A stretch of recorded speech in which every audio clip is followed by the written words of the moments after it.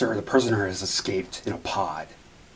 He's on his way right now to a little blue planet called Earth. Then send in the berserker.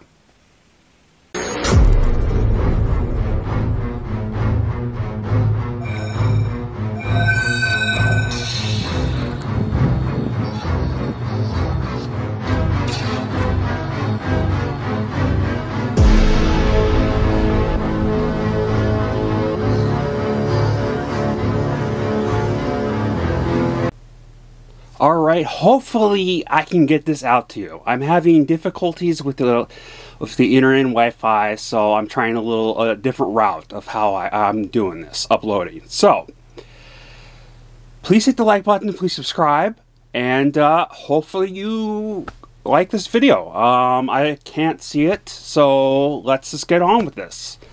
Army of Thieves is this film. It is a thriller. It was released on Netflix October 29th, today. Runtime is 2 hours and 77 minutes. And the director is Matthew Schwartzberg. Totally butchered that last German name.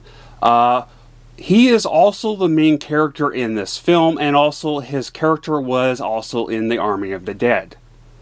And here's the cast, and we'll continue.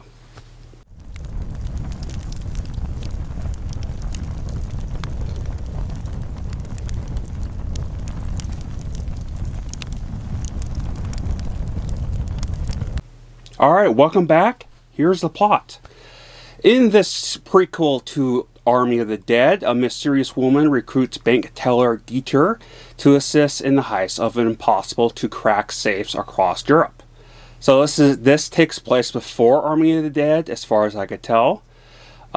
Which I like the first half of Army of the Dead, but didn't care for the other half of the film. And I know there are a lot of people liked the film and a lot of people didn't. It was torn. As far as I could tell from the comments under all the videos under YouTube, the Netflix YouTube channel. A lot of people loved Dieter. I personally hated him in the other movie, as to me he was super annoying, but that's just my opinion. But in my opinion, in this film, he wasn't that bad. There was jokes in here that I could have done without, though. I did like the director's work in here with the camera work and the introducing of the characters, and there was more of a character backstory to side characters, but not as much as with Dieter, as far as I could tell. Now, the Interpol boss character was the worst character in here, along with his rest of his Interpol team, in my opinion. A lot of that and a lot of stuff felt like cheap comedy. Some was a little bit more cheap stick comedy, but it is what it is. Wasn't expecting that much. I was kind of expecting something like that going into this with Dieter's character.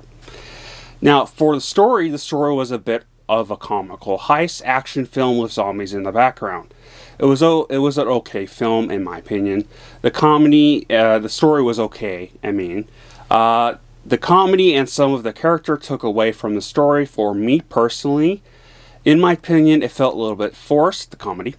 I would have loved this movie if it didn't have that in it. Everything else wasn't bad at all, but did have a bunch of filler moments in it. Here's my rating for this film, and I want you to keep in mind, this is my personal opinion. I had different tastes than a lot of people, obviously, because obviously I didn't like Dieter, and a lot of people loved his character. So,